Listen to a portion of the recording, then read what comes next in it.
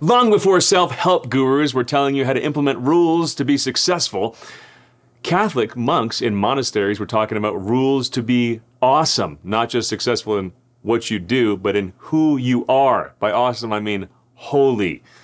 Yeah, successful at your core.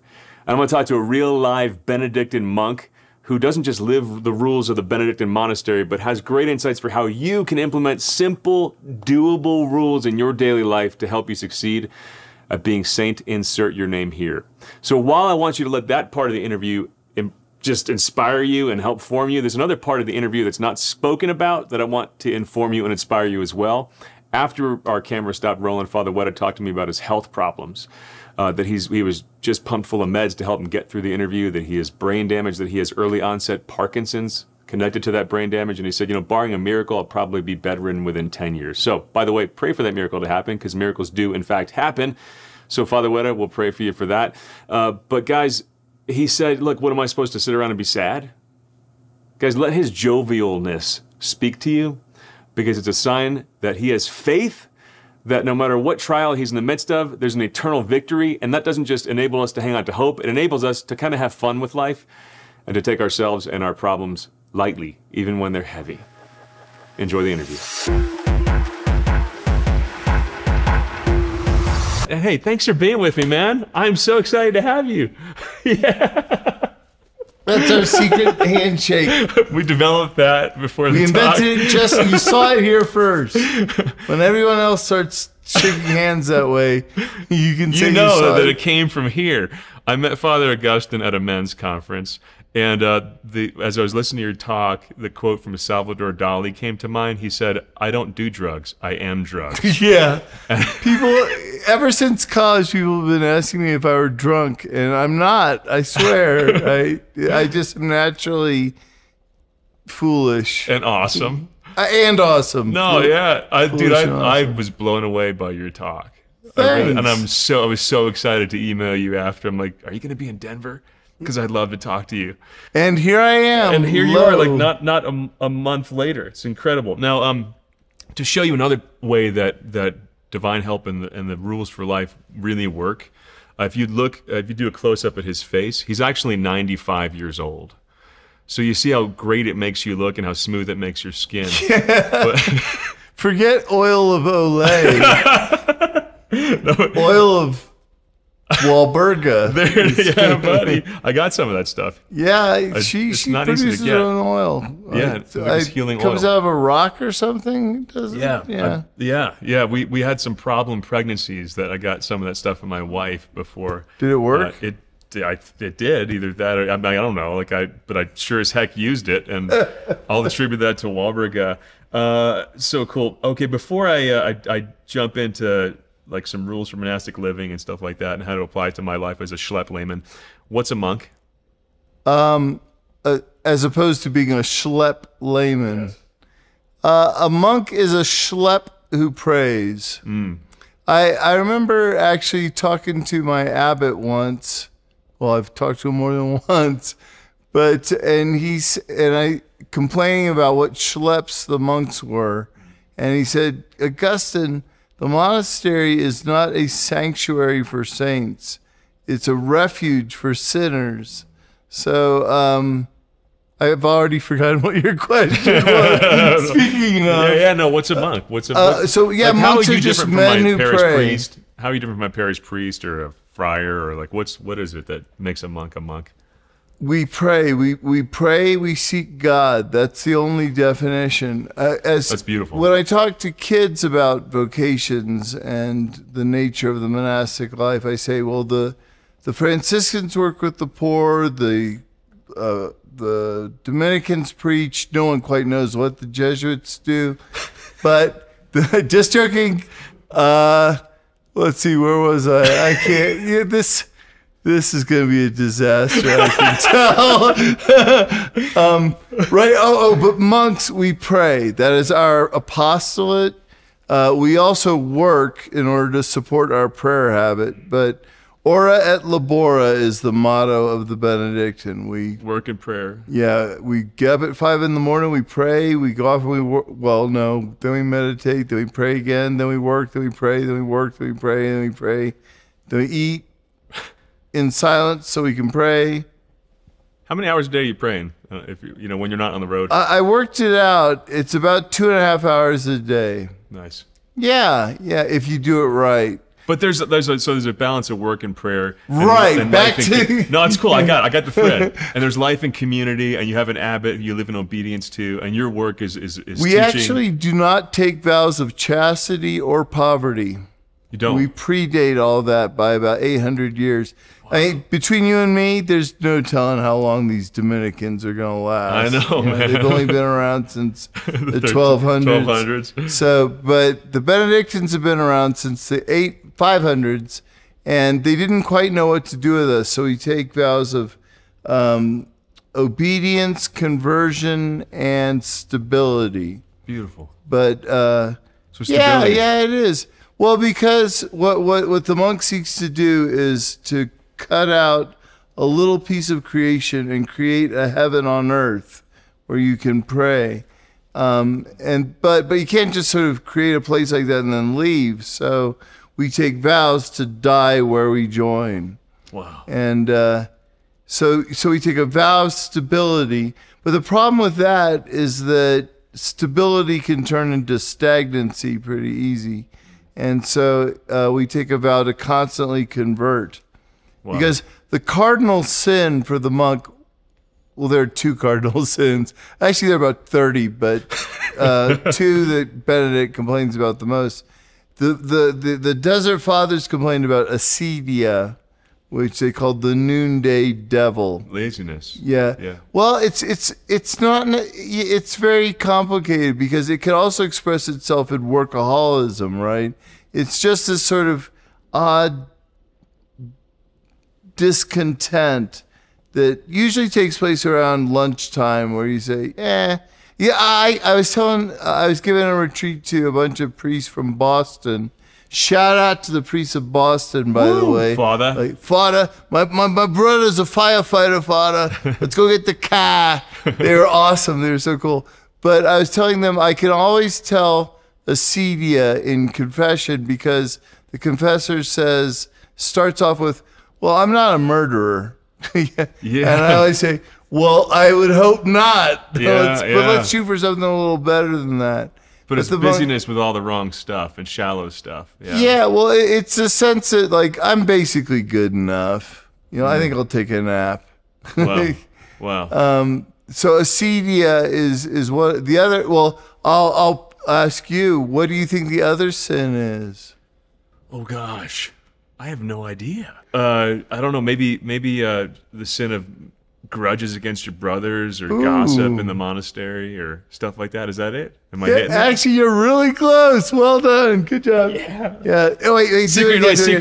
Oh, yeah. Secret handshake. No, but we got to do this guy because it gets a snail. And then, but the most recent one is the Star Wars fish bump where you go. Anyway, try that with your kids. Yeah. Where was I? It was guessing the sin in the monastery. Grumbling. He says, ante omnia, above all other things, a monk must never grumble. And the longer I live in community, the more I realize what a temptation that is. And how, like, I mean, running off with a woman, not going to tear a community apart, but that cowardly, backstabbing, whiny, yeah.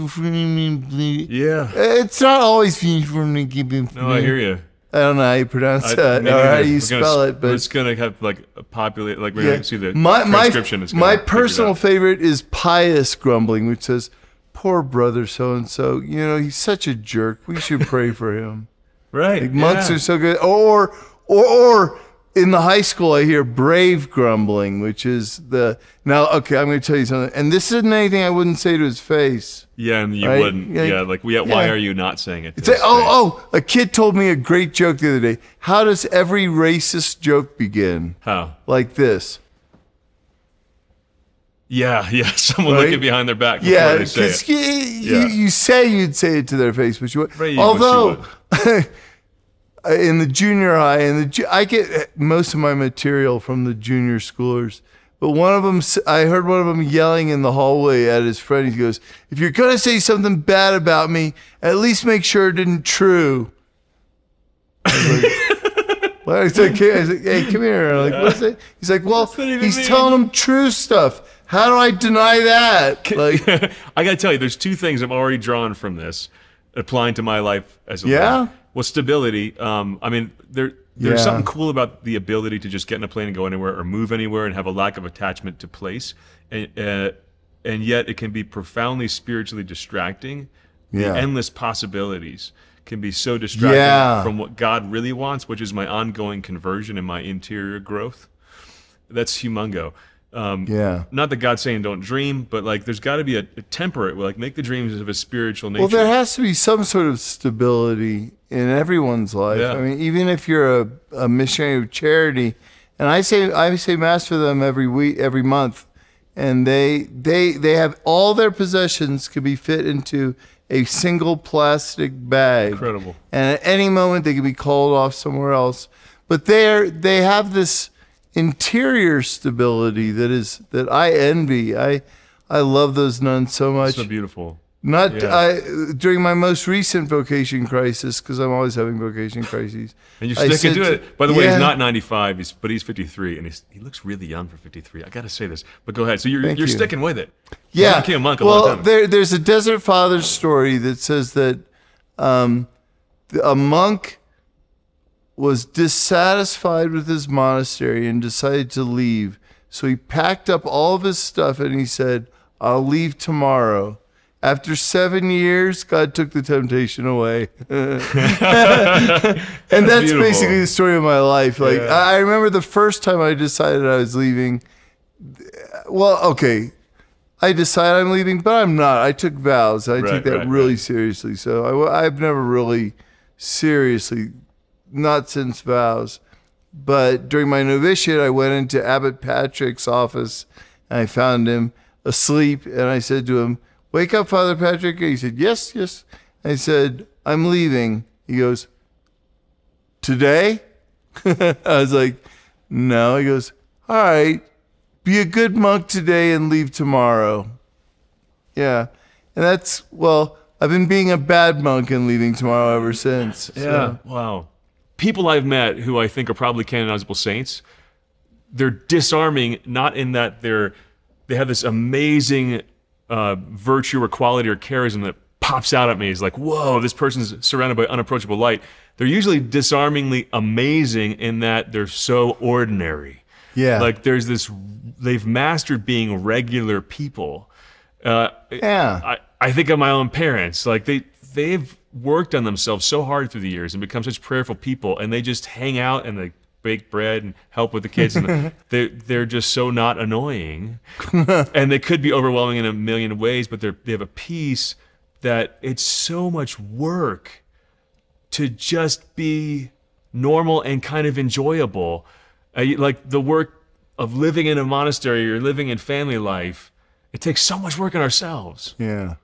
Though, having just been in Idaho with you, I have to say, I think there's something about Idaho that must form men in ordinary holiness. Because I met so many, like, really, like, they're good one dudes. guy was a Bronco buster. He busted up his nose like 12 times, and he was just this really holy, neat guy. They go for an otherworldly life. Yeah, right? Yeah. I mean, maybe it has to do with being in nature like that. It is good for the soul, man. Sorry, but you're gonna say. No, but you encountered a monk on a subway that made you start thinking about, like, there's something different about these people. Yeah. And the story is so understated, and yet it uncovered something so profound. You know, beneath the dark robes and what looks like a simple dude with a pickpocket. Yeah, share that story, because I love reading about it. Well, the very first monk I ever met was on a bus in Rome. I was working as an archaeologist. Yeah. That was my second job. And we were digging at the the Temple of the Vestals. And in the afternoons after work was over, I would go to the Vatican and back. And that one particular bus route is just infamous for its pickpockets. So you learn to sort of deal with them. And I noticed there's a pickpocket on the bus, and he was working his way through the crowd. And there was a monk on the bus. And at that time, I didn't even realize monks existed. I thought they were sort of like, I don't know, fairies or gnomes or like made up people like Eskimos or something. And and so I was watching him, and then I noticed the pickpocket was working his way toward him, and he started to go into this monk's pockets. So the thing is, in Rome, if you're you don't just shout, "Hey, everybody, there's a pickpocket on the bus," because then he might get upset and hurt somebody trying to get off. So instead, what you do is you sidle up to them, and you wait till they're starting to go, and then you hit them. You elbow them with your elbow. And so I did that, and he bumps into the monk, and the monk kind of looks around and says hi, and then completely disregards my warning. So the pickpocket does it again, goes in to try to get the monk's wallet or whatever, and so I shoved the pickpocket again, and this time harder, and this monk was just completely oblivious. And the third time I went to shove the pickpocket looks at me like I'm just trying to do my job, man. Like, leave me alone. So I tapped the monk on the shoulder. I said, "Scusi, questo è un borseggiatore." This is a pick. He goes, "Are you an American?" I said, "Yeah." He's like, "Me too." I was like, "Well, yeah. Well, this guy is trying to pick your pocket." And he says, "Yeah, I know, but I don't have any pockets. I thought it was funny." And I remember thinking at the time, like, that there was something dramatically different about this guy. Like, this guy had a power that or a perspective on the world that was utterly foreign to me. Like, things that upset me would have no effect on him. And so I got to talking to him, and he invited me back to his monastery, and one thing led to another, and pretty soon I was friends with him, and we were hanging out on weekends.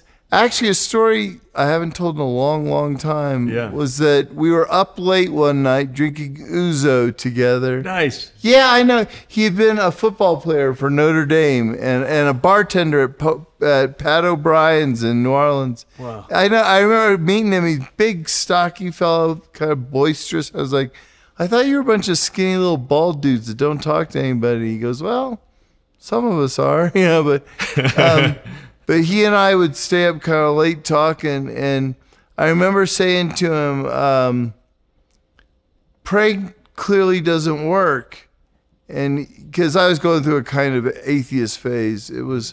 I was a pretty tepid atheist because I still went to church on Sunday. Wow. I didn't want to burn my bridges, so I wasn't a very good atheist. But I remember saying to him that, like, if I had spent this much time practicing juggling, I would be a great juggler by now. But I've been praying my whole life, and I actually have less faith now than when I started. So clearly, praying doesn't work. And he looked at me and he goes, You know what you need to do? You need to pray more." I was like, "Are you not listening to the words that are coming out of my mouth?" I was like, "It doesn't. I have more questions now than when I started." And he turned around and he took a book off of his shelf and he gave it to me, and I still have it. And I committed a whole chapter to memory and have since forgotten it. But by Rainer Marie Rilke, called "Letters to a Young Poet." And in it, he says, this poet asks him about his vocation. He says, "How do I know that I'm called to be a poet and not something else?"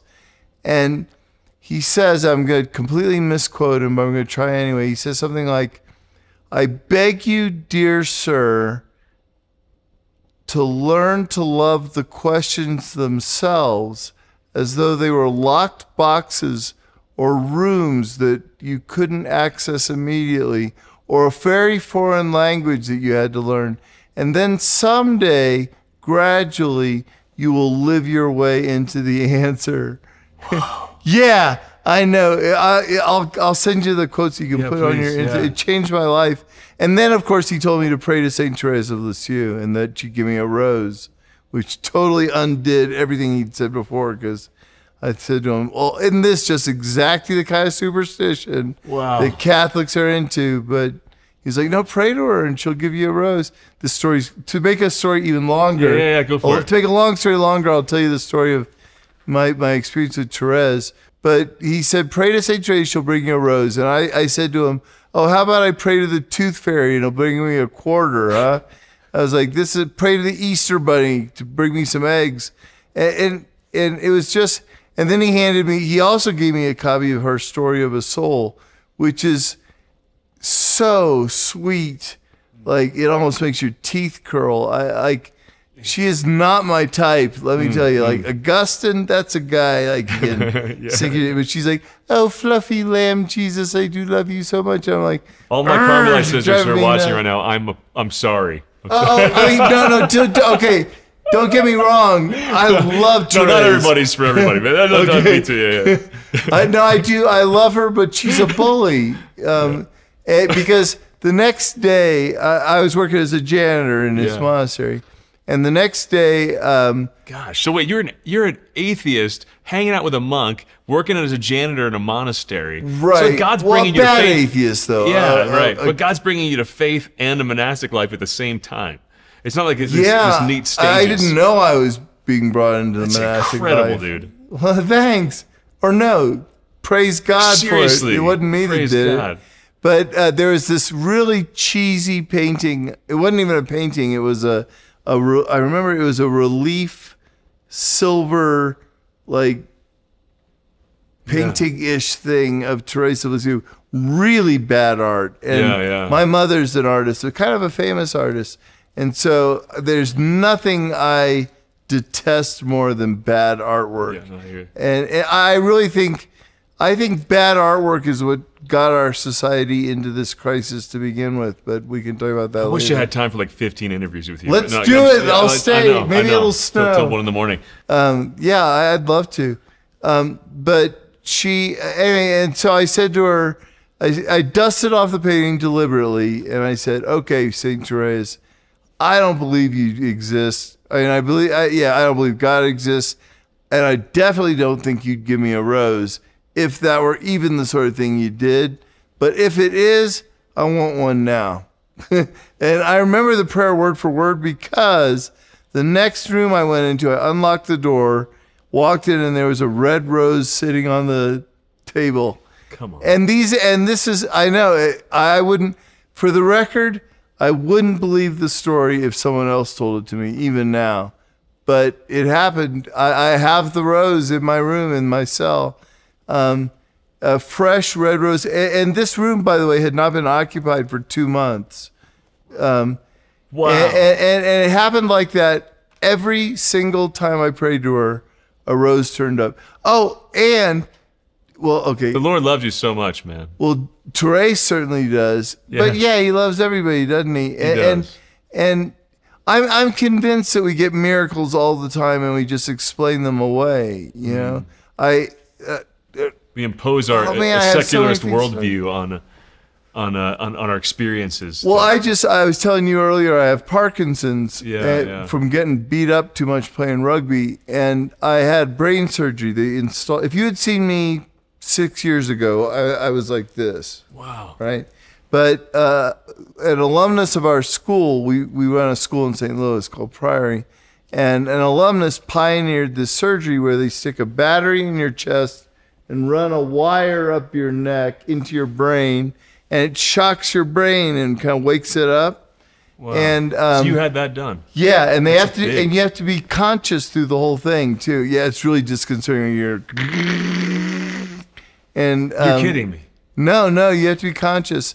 And at the end of the surgery, they turn it on. The video, you can link to it was so successful, they actually put a videotape of me in the surgery online. It's like if you look up Augustine Wetta shaking, I think you can get it. But the coolest thing was that so they're like, okay, we're turning it on in 5, 4, 3, 2, and I go, huh. And then he says, so what hymn are we singing, Father? I was like, hymn? He goes, yeah, let's sing a hymn. I was like, well, you choose. So they said, Amazing Grace. And then all the surgeons and the anesthetists and the nurses, they all sang Amazing Grace. And this is Georgetown, by the way, which doesn't have its act completely together, but by golly, their neurosurgery department does. That's incredible. And but what's even more incredible is that I turned to him. Well, I didn't turn because I was locked in, but I said, thank you for that. And he goes, his name is Chris Calhorn, by the way. Shout out to Dr. Chris Calhorn, whose father, by the way, is a widower who just joined our monastery. No way. Yeah, it's really cool. I've told Natalie, like, marriage is beautiful, but it's so much work that there's no way I'm doing it again. And if you die, I'm a monk. You're invited. You're invited. Well, it takes so much work to get to the place where it's enjoyable. I had a debate with somebody over which one of our vocations was harder, and we decided that being a monk is harder at the beginning, but easier as you go along. Marriage is easier at the beginning, but harder as you go along. I've had the opposite. Really? Yeah, no, thank God. Really? Yeah. How extraordinary. How wonderful. Yeah, but anyway, so Chris Calhorn, the head of neurosurgery, he says to me, I said, thank you for singing that hymn. He goes, well, you didn't do it for you. He says, we do this after every surgery. No way. He's like, beautiful. And then he said, just because it's science doesn't mean it isn't a miracle. Wow. Which, I know. We're secondary causes, right? Yeah, it's the ultimate cause, that's God, and we forget to say thank you. Yeah. For everything. Like, ultimately, it all comes back to Him. As a treat for my students, I sometimes turn off my brain if they all do well enough on the quiz. And it's amazing. Like, I can't even... Wait, you have a literal switch? Yeah, there's a little button on a remote that can turn it on and off. No way. Yeah, it's pretty cool. No, are you making that up? No. You seriously have a button on you could turn off and on? There's two little remote control. One controls the battery and one controls the wires. And do not let your students get a hold of that remote control. Yeah. Well, I have to because I'm so uncoordinated I can't get the button. Wow. I can't even press the button. Wow, man. Okay, so I've heard that... Oh, wait, but Tracy, Thérèse, sorry. Finish. Yeah, whose interview is this anyway, huh? Just joking. Invite me Just back. keep going, man. I'm not gonna stop because you. the Thérèse of Lisieux story is not over yet, because every single time I prayed to her, a rose turned up. And just like I was in the monastic library, I was looking through books, and I said, Trace, give me a rose. Open the books, and rose petals fall out at my feet. Right? I mean, just to the point where it was just nutty. I just had to come back to the faith because she had bullied me into it. But here's the capstone moment, is that I came back from Italy and took up my old job again, which was as a beach patrol lifeguard on the beach, and obviously. And these guys, did not... It was a total culture shock, right? Yeah, from Italy back to beach patrol. Italian Benedictine monk to Galveston Island beach patrol. And then I'd be like, yeah, you guys ought to look up these monks. They're really cool. And they're like, what? Yeah. So I had another crisis of faith, and it was 8 o'clock in the morning. I just started my shift. I'm staying at the 57th Street Pier. I'm looking out at the water, and I'm like, well... Thérèse of Lisieux. I maybe it was just an Italy thing, but if I need a rose, and so help me God, and I probably shouldn't even say this online because it's so unbelievable.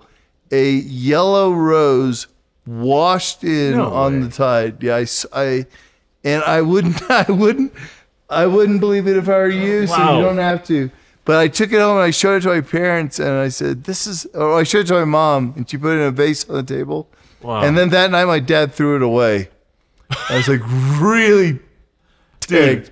I was like, you're not Dad, that rose washed in on a wave. And anyway, the next night when I came home from work, there was a rose on my table Incredible. with a note from my dad that said, "Dear Jason, I'm sorry I threw away your rose, but a father's love for his son is a rose of sorts." That's beautiful. Yeah. On the back it said, "By the way, I dropped your toothbrush in the toilet. Sorry." Because my family doesn't do the mushy thing. No. But okay. Yeah. Okay. And then there's a PS. One last thing, which is at Seek this year. Yeah. You were there. I was there. Yeah. Just as a participant, not as a speaker. And I sat down next to. And I've been having a real crisis recently. I'll just let that be known. Because our monastery has had a dark night for the last. Just with guys leaving. Guys leaving, guys doing stupid things. I do want to hear a little more about that. Ugly. But I got a question before I let you get to that. But I really do want to hear. But let me finish the story. Thérèse, and we'll circle back to that. I got all your threads in my head. Good. That's what makes you so good at what you do. I have it all. I have like 10 kites that I'm holding on to. I just have one thread that just zooms off in other directions.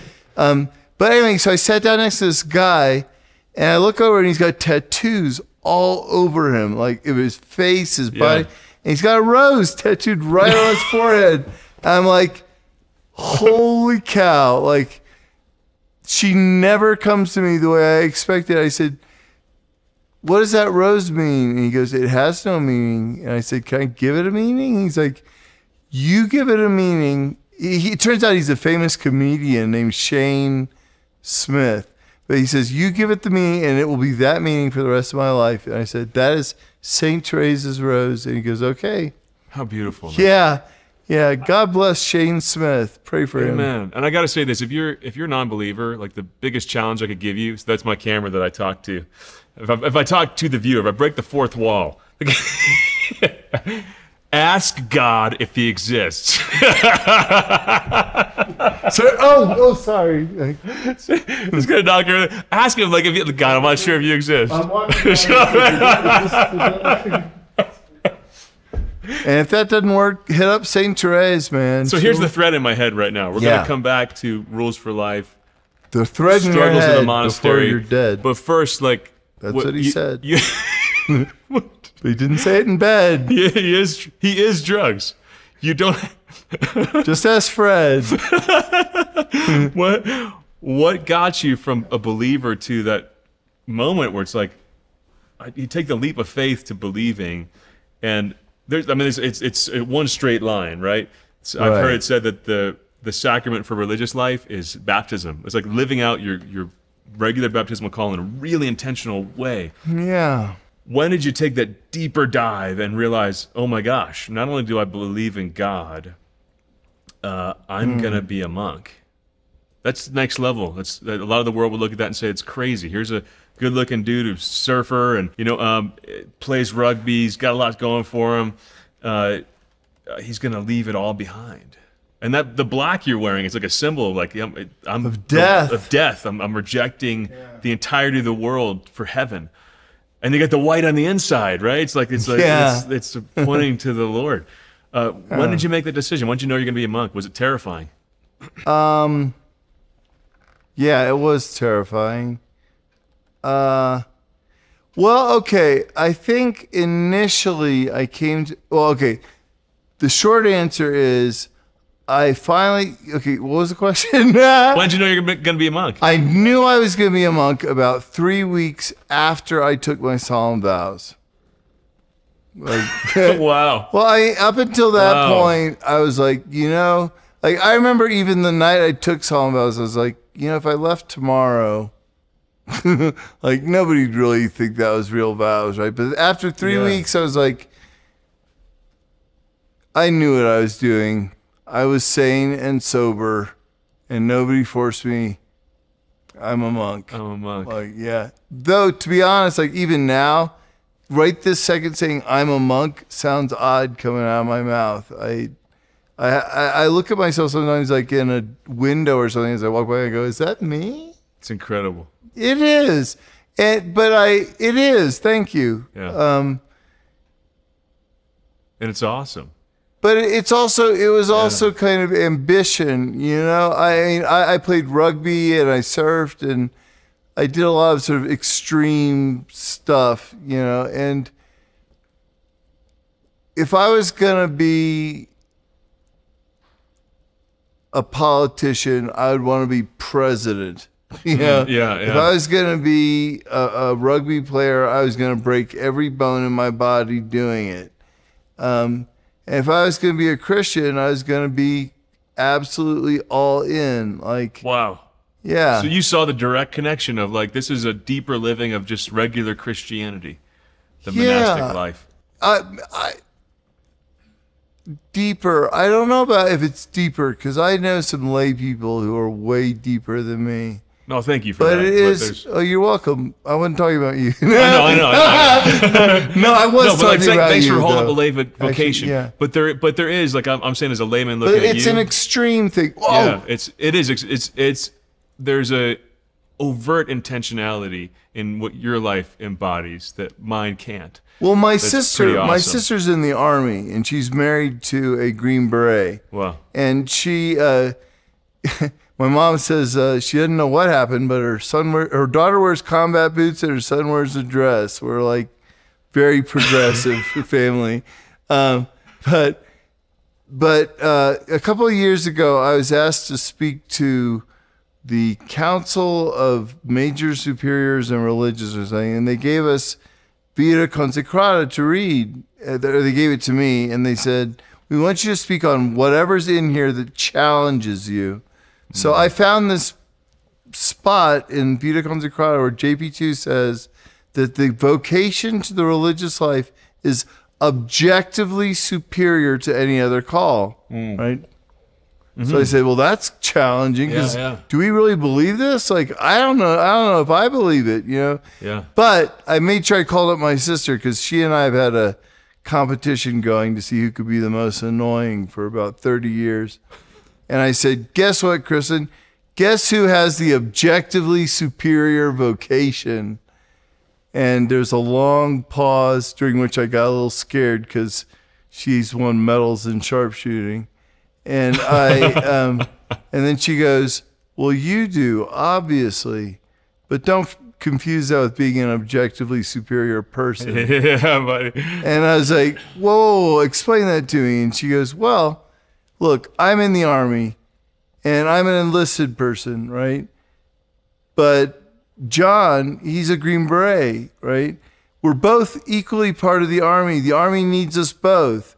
But he's elite, right? When he comes into the dining hall, they get their own table, like, because they're willing to make sacrifices in the field that we aren't. And right. She said, so you're elite forces, right? But that doesn't diminish what I am. Amen. Yeah.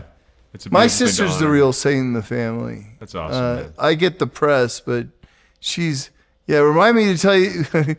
There's a whole. You should have her on the show. Dude, I will. Yeah, I will. She's amazing. I love this though. After your final vows, because this sums up what religious life's about. What all the rules are ordered toward.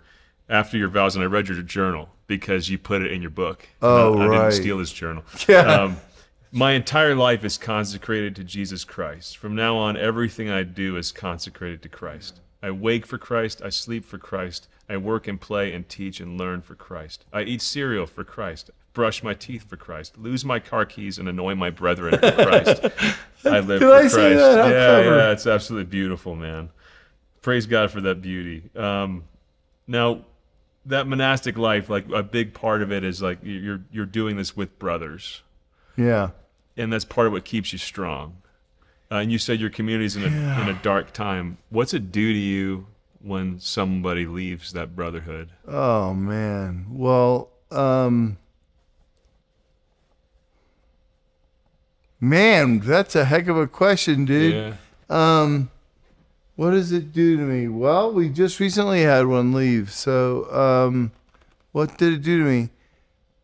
Well, I'm just going to have to shoot from the hip here because I've never actually considered it. Well, the first thing it does is it eviscerates me. Like, I feel just completely empty. Like, because there is, they say don't put your trust in men, right? But you do anyway. You trust them to be around. And then I get really depressed. And then I think I'm losing my vocation.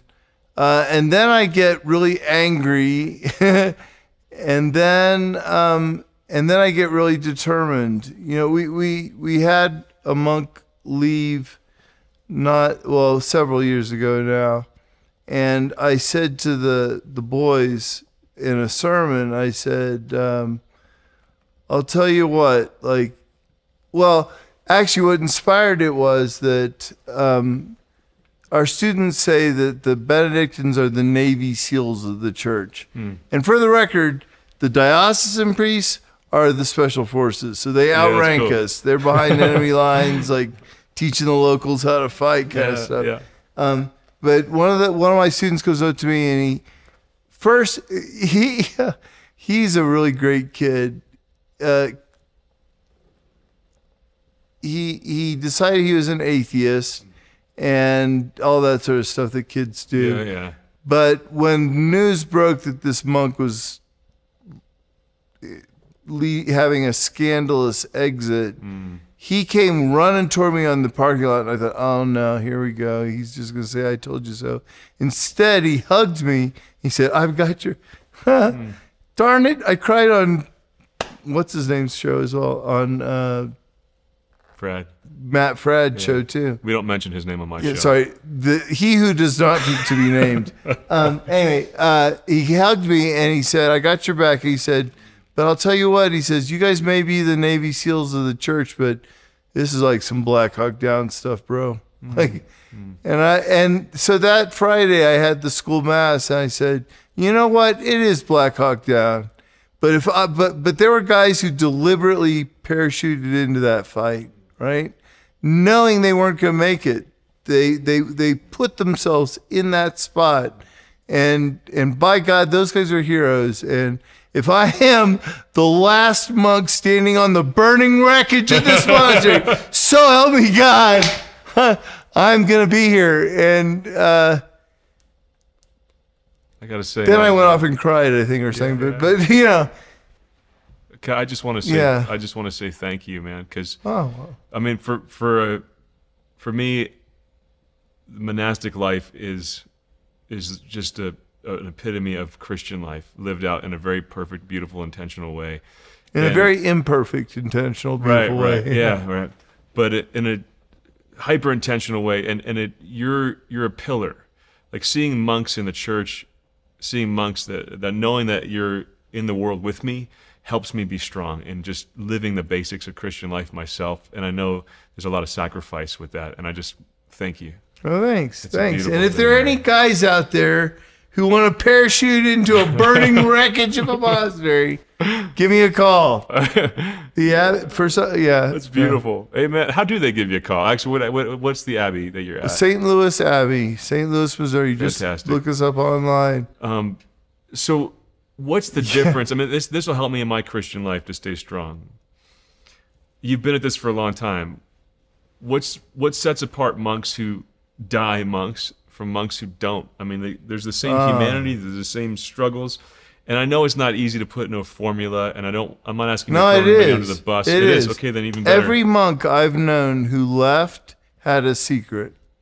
And I when the abbot made me the vocation director, I wasn't even thinking about it. I go, I'm a terrible monk. Like, and he goes, yeah, but your heart's in the right place. and the thing is, I'm not a good monk. I sleep through my prayers, and I try my best to avoid doing my Lectio, and I'm distracted during my meditation.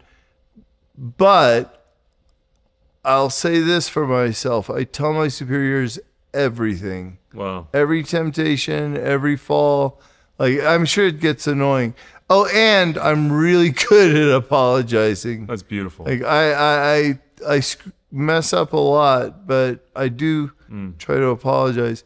And actually, no, it's two things. It's the secrets and it's the pride. It's if these guys would have told the abbot and then had the grace to apologize, I think they could have made it. Every one of them. Wow. I was going to ask you to go through and summarize Benedictine rules, But I'd like the things that are just popped out of this in the free flow conversation, like don't grumble, right? Really, back to the beginning, that life of devotion and prayer. Don't have secrets. Yeah. Like, these are fairly basic things that make you thrive, that if I live them will make me thrive. Yeah. Does anything else pop out, come to mind that before we wrap, that you would urge me as a layman, hey, here's a Benedictine rule of life that would bless your life? Shut up. Yeah, I like that one. No, I'm dead serious. I know it. When I first started my novitiate, we had a visiting monk from Downside Abbey in England, and he was one of these fiercely eccentric Englishmen who has like hair going every direction and stains all over his scapular. And I said, Father, do you have any advice for a new monk? And he said, yeah, shut up and keep your head down and listen. And it was the best advice I've never followed, but I try to follow it. And yeah, I think if you can work 3 minutes of silence into your day, you will find, I'm sure you do, because you wouldn't be a good interviewer if you didn't, that like all of a sudden the whole world clarifies, and you hear people. Well, you know, I don't mean to flatter you here, but I'm gonna that like. No, stop. You're asking me, please, stop, please. Well, but you're asking me questions that get way down into me because you can hear things that other people can't, right? I've done a lot of these interviews over Skype and in person stuff, and you and that other guy who we won't name are the only two who. Well, not the only two. There are lots, but a good interviewer. I'm guessing you must spend some time in silence, or else you wouldn't know how to listen like this. No, a lot of prayer. Yeah. The kids are convinced that the kids in our school are convinced that we have magic powers. But I just say, no, if you would just put your phone down for 5 minutes a day, you would be able to read people the way we do, you know? Anyway. Praise God. Brother, it's good for my soul to hang out with you. Yay, good. Yeah. Well, it's good for my soul to hang out with you. So. And I hope it's been good for you guys to a big group hug. Yeah, bigger. There it is, man.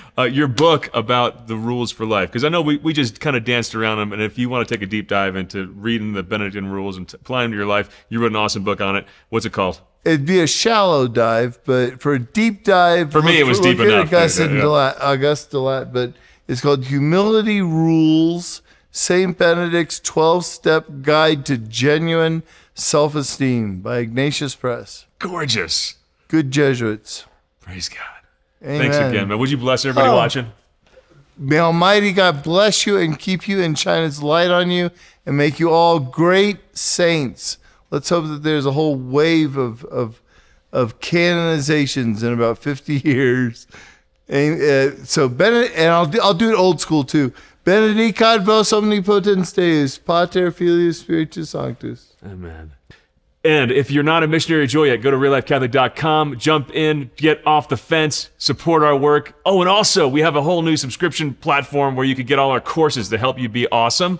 Not just things to educate you in your faith, but things to help you thrive as a human being, not with self-help, but with God's divine help. All that's available on reallifecatholic.com. It's $14.95 a month, I think. And look, if our ministry's been blessing you for a long time, I'm going to guilt the viewer.